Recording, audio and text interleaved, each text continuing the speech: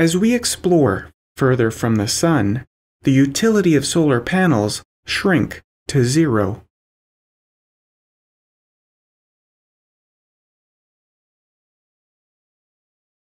To illustrate, imagine we can power a space mission orbiting the Earth with one solar panel. We'll call this solar panel the Earth panel.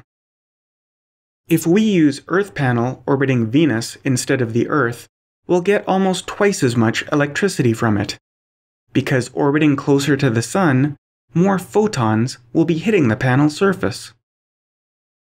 The same Earth panel orbiting Mercury will generate almost 7 times as much electricity. Mercury is closer to the Sun, more photons hit the panel. But when we start moving away from the Sun, in Mars orbit, we only get half as much electricity. So to power an identical space mission, we now need 2 Earth panels. At Jupiter, where only 4% as many photons can hit Earth panel, we now need 27 Earth panels to power the mission. The distance between Earth and Sun is what's called an astronomical unit. Earth is 1 astronomical unit away from the Sun.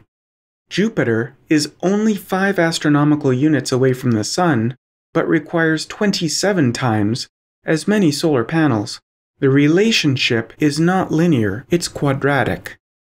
At Saturn, 91 Earth panels. Uranus, Neptune. At Pluto, 1,500 Earth panels are required to power the mission. Somewhere between Mars and Saturn, our mission became impractical.